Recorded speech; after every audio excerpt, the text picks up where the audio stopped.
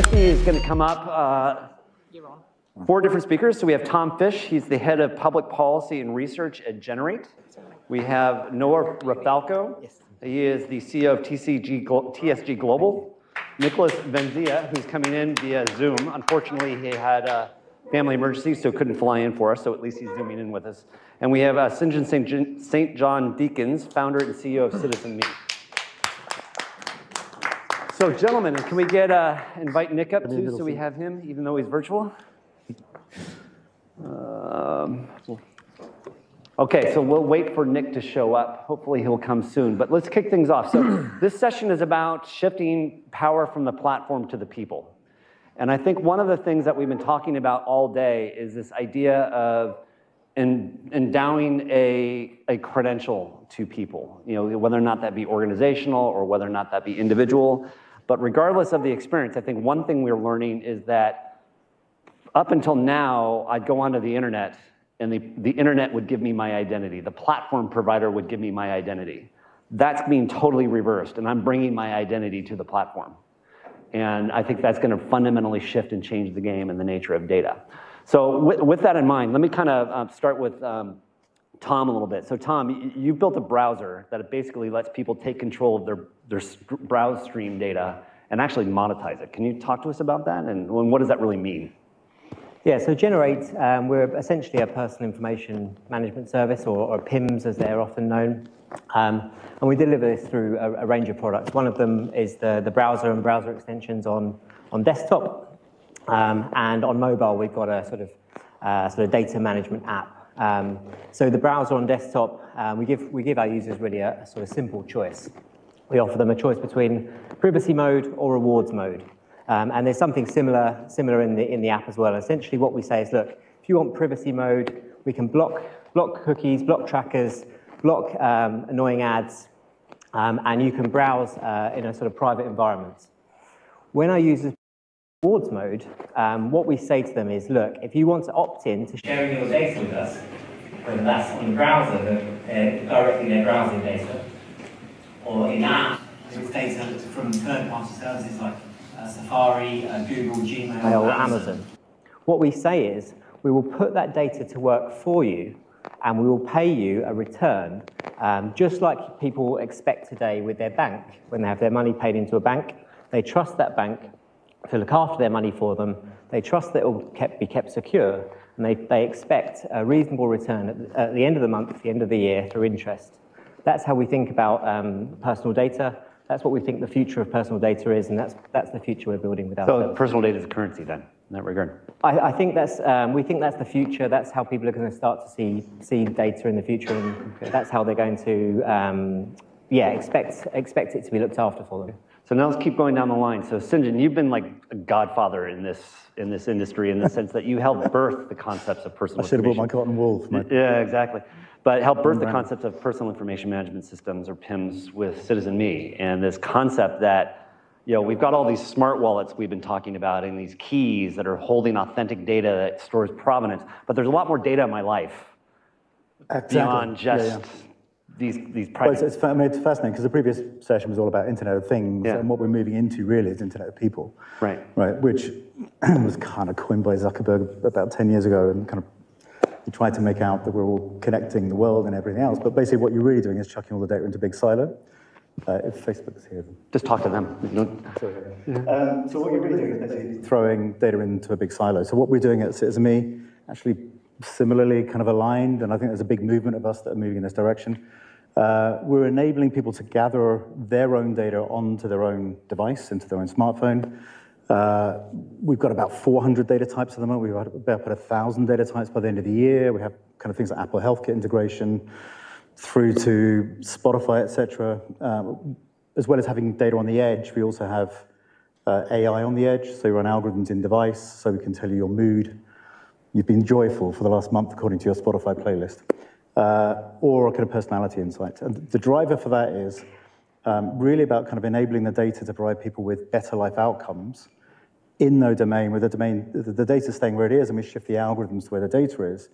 That creates a huge amount of value that people can then choose to use in different areas of their life. We started off similarly, basically enabling people to kind of do that on the Citizen.me app. We've got Citizen.me Personal Data Exchange. What we found with COVID is we're being approached by a lot of companies to actually just embed this tech into their existing customer data stacks. Interestingly, primarily in the US, where companies have built out large customer data environments and you've got a 360 view of how your customers touch you as an organization. The interesting thing we can now do is give individuals the 360 view of their own data and how they kind of progress in terms of data through their lives. Critical to that is, of course, is identity. So we also run things like, as well as running recommenders in-app, we also run veracity checks. So we triangulate on different data points. And we can tell you that someone who says they're in New Jersey is actually in Ho Chi Minh because we can see their operator ID and their phone language and everything else, GeoIP, et cetera. So as an industry, we're now about to make this massive shift. It's interesting for me that the US is really driving that. Thank you. So we're moving into a space where, with the regulation that's coming through, there's going to be this massive kind of change in the power of data in the internet to individual people. Well, and a couple comments that are coming to mind is that you just launched a whole medical product line like last week or something like that, right? Where my diabetes data can go in. Yeah, we're working with a diabetes charity, so type 1 diabetics can pull their own, I love this one, they can pull their own glucose information onto their own device, which they can do already with something like Dexcom or Abbott, which is kind of a wearable that people have on their arm, but they can also overlay their step count and their sleep and their daily energy expenditure and anything else in their life that they want to stream on top. And if someone has weird glucose levels on a Tuesday, they can look back and say, see, they didn't have enough sleep on a Monday night. And they can then share that anonymously with 1,000 other type 1 diabetics. And they can all see that actually when they don't have enough sleep, there's an issue the next day. So there's kind of this collaborative learning through anonymized data. So there was a lot there. You guys all going to have to re-listen to that, like bring the data to the algorithm, or algorithm to the data, things like that. So we moved from monetizing data to start controlling all of my data. To now I want to pop up to Nick, and then we'll come back to Noah in just a second. So Nick's doing something really interesting, and he truly is moving the power from the platform to the people. And so Nick, can you talk to us about this idea of the creator owning their creation and the audience getting actually rewarded for participating in the podcast models you're doing? And how's the role of the brands that are playing with that? Yeah, so one of the missing areas, for example, in the whole world of ad tech and media mix modeling is actually podcasting. Is being able to actually connect to a podcast listener. So until that's able to be done, where a person can actually be connected to through podcasting within Apple and Spotify's ecosystem, big brands don't want to come to play because they don't have those analytics and insights. So what we've done with podcasting is actually started to connect and build out an identity graph where we can actually identify who's listening to what podcast. This now creates an entirely new level of relevance because now audio consumption is a much higher level of intent versus, say, someone who just clicked an ad or clicked a topic. But if you listen to the same podcast, same type of interest in that podcast every time, which is the top level, pre-COVID, during COVID, and this post-COVID era, it's a way we can validate and verify that interest is still relevancy to that individual. And so this allows us to actually use podcasting. Yeah, so tell us a little bit about that, though, in the sense that, so if I'm like listening to a sports podcast, that sports intent is now being fed into real time for real-time advertising and much more relevance than we would have had before. Well, not just relevant, but we're not focused on the ads that are running on air. We're trying to help the creator economy make money from the 10 other ads that now these people are going to be exposed to. And Google and YouTube. Go ahead. Go ahead. YouTube has always been, learning from the content people consume. However, these creators only get paid for that one ad, 2 ads that are running on the content. Even though the topics that are being discussed or issues on, say, that creator's content are then being categorically assigned to the viewer to go allow brands to re-engage with that viewer. However, it doesn't pay the creator. So what we've now learned then is we go from person owning their own browsing data to person owning their own data pool and their own data sets. To now the creators of content having rights over the data that their podcast is producing. And then now that we've mapped to the audience, the audience now can actually participate in that revenue exchange and share, and that's where I want to come to you. It's like, how do we do that? And what's the role of a mobile phone number and some of these other identifiers that will help us tie all these pieces together? Sure. It's more about the interoperability, though, actually, on identifier. Right. It's not just the mobile phone number, it's having a directory that can interoperate across all ecosystems, even at an IMEI level, to a mobile IP, to a wallet, to a mobile phone, to an Instagram handle, to a Twitter handle. It's that directory and that database of who's who. That way, everyone can start to actually talk. Right, and Noah, how is this disrupting everything as people and the creators start taking more control? Well, it's interesting you asked that, because coming to England was very interesting as an example. Let's just look at the past few decades of information building. And it starts with the last 2 years have produced 92% of our data that exists today in 2 years. So imagine what that's going to create as IoT explodes with a combination of population expansion estimates and IoT device expansion. We're going to be at about the 30 billion endpoint discussion level in about 6-7 years. Mm-hmm. So when you think about that, you think about, okay, where do we start? We started giving our data away. So, when you were talking about Facebook is a repository that you're feeding. You're feeding this other place.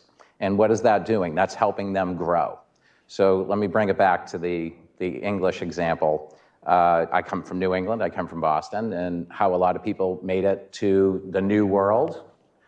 Now remember that, the new world, because there's a new world coming, is they did this thing, one of the systems they had was indentured servantry, where you exchange travel for land. You'd work, you'd get travel, you'd work their property, and then you'd own that property after a certain period of time. And I think that that's a brilliant correlation here, because that's exactly where we are today. We started by giving our data away to get something back. What did we get? We got applications, we got simplified, less frictioned. Anything that we did was less friction because people were making it more efficient, because they saw way before us that the data was going to be the most important thing that they could capture. So looking at companies like Google, they're not a search engine company, are they?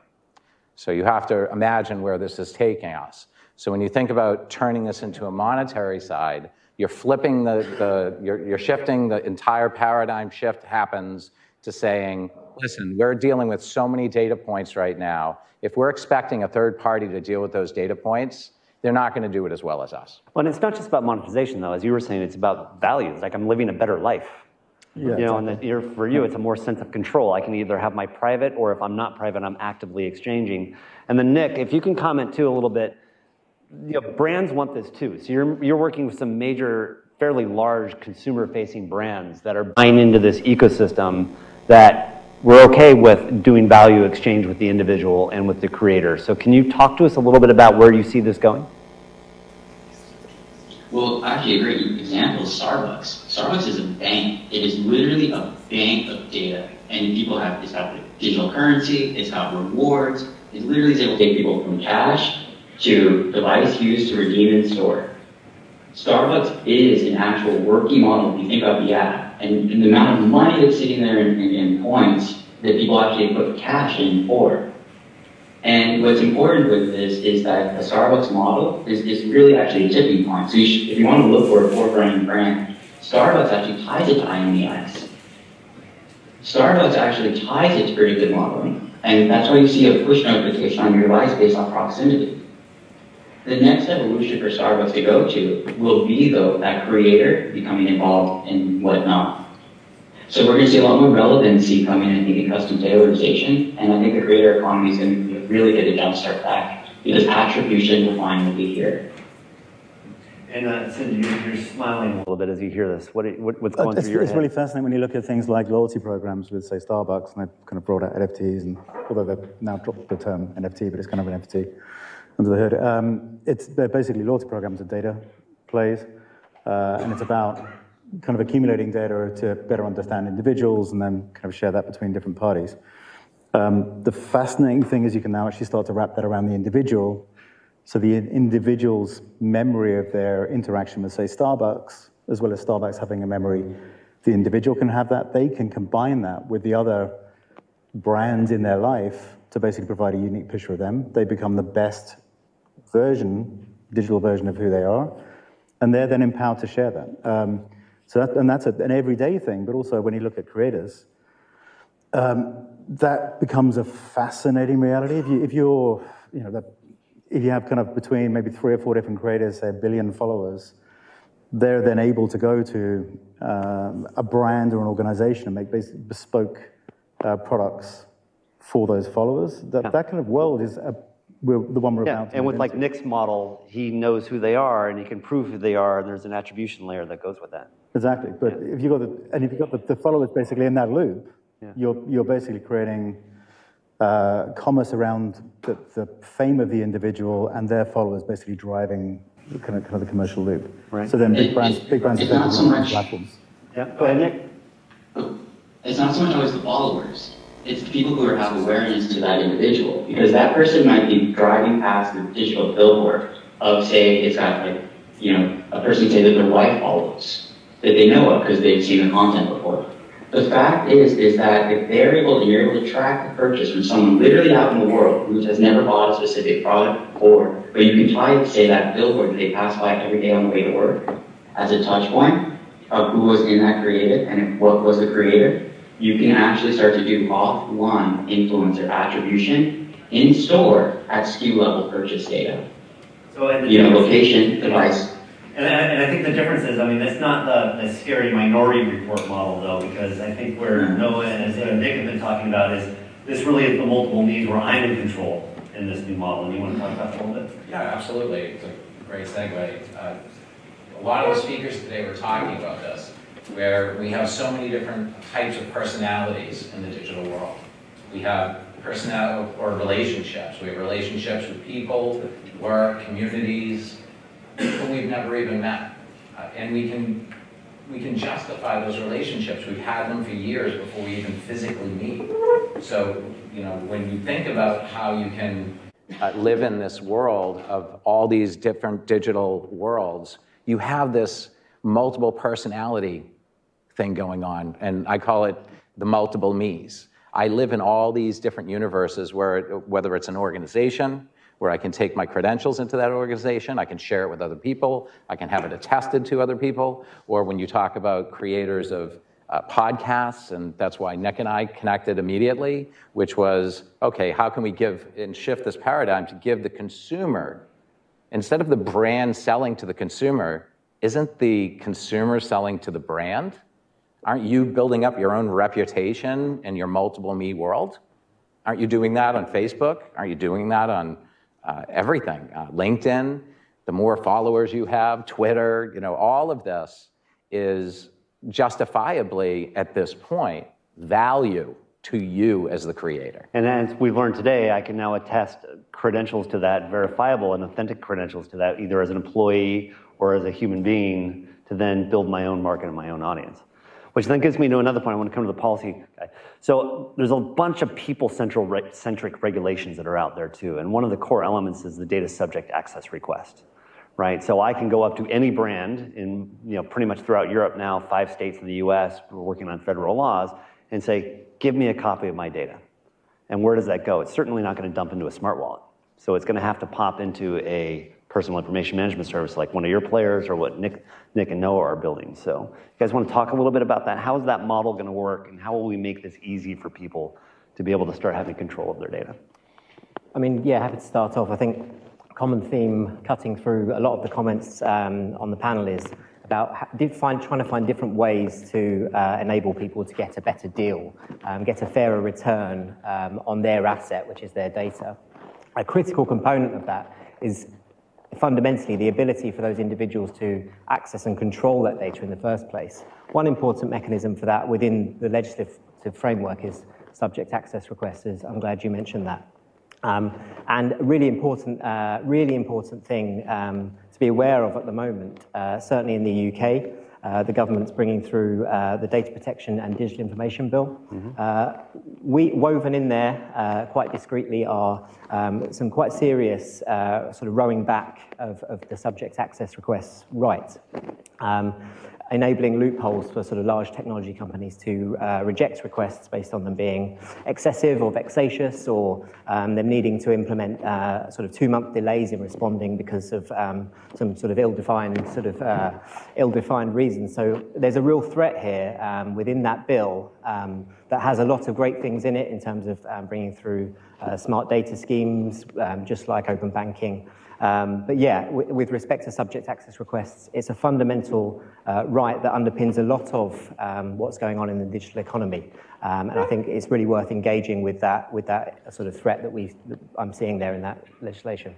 Yeah, and so I was really wanting to hope, and I think we're getting there out of this panel as we kind of wrap it up a little bit, in that we've been talking the whole morning was about empowering the organization and delegating identities and authority throughout the organization down to the employee. It was about the regulations. It was about the monitoring to make sure how we protect both the network and the individual and such. But with this panel, what we're finding is the tools actually do exist and are there at scale to start empowering people to be in control. Yeah? Yeah, absolutely. I mean, for subject access requests, philosophically, bang on exactly what we should be doing. Technically, they don't really work. I mean, who basically, if you do a subject access request, I think for the BBC, who are nice guys, by the way, but it takes about a week to get kind of a batch request sent to get your data back.